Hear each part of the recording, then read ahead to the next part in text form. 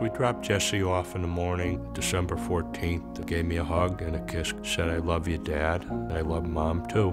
Our daughter Grace was 7 years old. She couldn't wait to go to school. She would skip down the driveway. My sister loved teaching at Sandy Hook.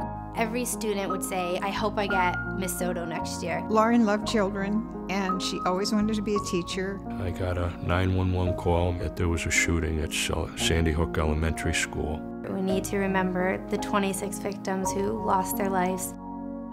She just wanted to teach little kids, and that was her goal, and she died doing it.